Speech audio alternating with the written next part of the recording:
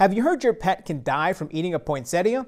Turns out that fear is way overblown. Poinsettia stems have a milky white sap that contains a mildly toxic chemical. It's similar to those used in detergents or toothpaste. If a cat or a dog eats a poinsettia, then they might experience some stomach issues or skin irritation, but these plants are rarely serious or fatal.